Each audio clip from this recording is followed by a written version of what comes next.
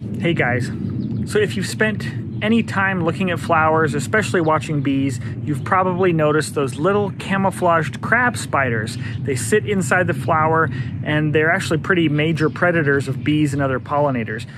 As I've walked around, I've seen them capturing or have captured things as small as a little fly to things as big as a big sphinx moth. They're pretty impressive predators.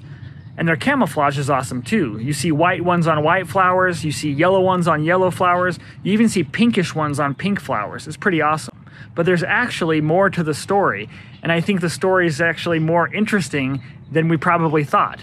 So what I mean is, these camouflaged little crab spiders aren't actually camouflaged at all. Well, they're camouflaged a little bit to some organisms like us, but in fact, they're probably not camouflaged to bees. So studies have shown that that camouflaged crab spider actually reflects more UV light than the surrounding flower. So let me back up for a second and talk about nectar guides.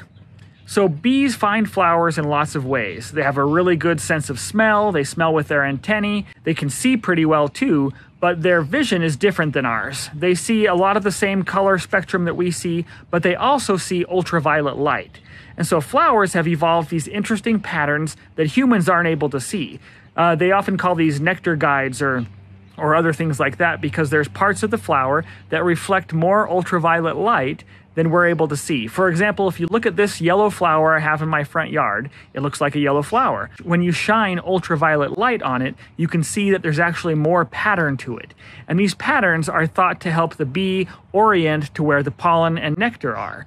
In fact, in some flowers, the pollen itself kind of glows under ultraviolet light. So this is a poppy down in the Mojave Desert, and you can see when I shine this black light on it at night, you can see that that pollen is kind of glowing more. So it's actually kind of a target for the bees.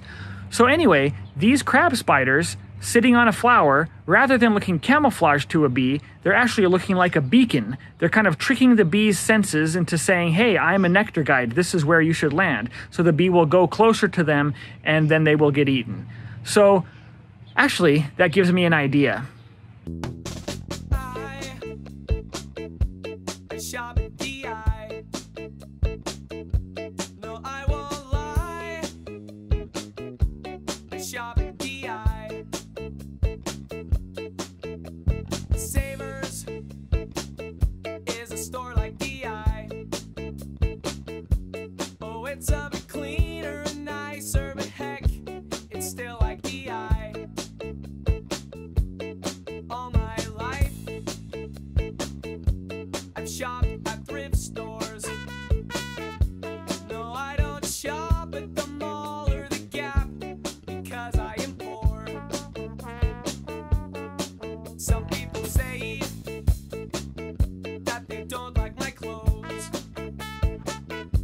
Well, up your nose, I like my clothes, and that's how it goes. Hey, hey, here we go now, yeah! Hey. I shop at DI. I shop at DI.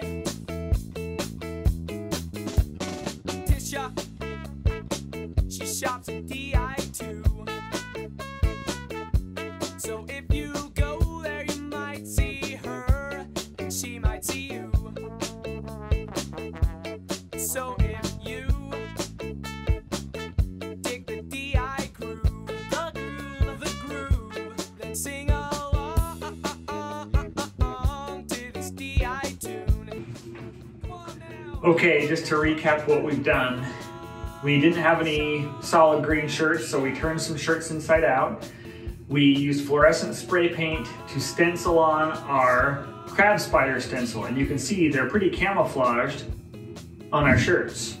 And now we're here in the bathroom. Why are we in the bathroom? Because the darkest room in the house. Darkest room in the house, to kind of give an example of what the crab spiders are doing. So in daylight, to human eyes, they look camouflaged, but to a bee or several other kinds of pollinators that can see UV light, they look like, whoa, they look like targets, like landing pads. So in the dark, it's really clear. But even in the light, if you shine this UV light at it, look at that. Target.